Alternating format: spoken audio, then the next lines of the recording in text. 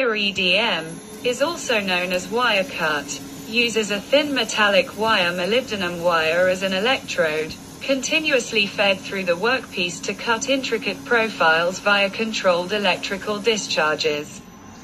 This method excels in precision cutting for components with tight tolerances and intricate details. Sinker EDM employs a shaped electrode, submerged in a dielectric fluid, to create complex 3D shapes by removing material through electrical discharges. It is commonly used for molds and dies requiring high precision.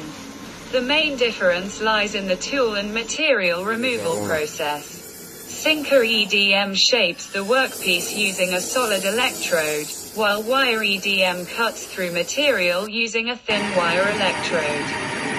Both techniques contribute significantly to modern manufacturing, with Sinker EDM being ideal for complex 3D shapes and wire EDM for precision cutting applications.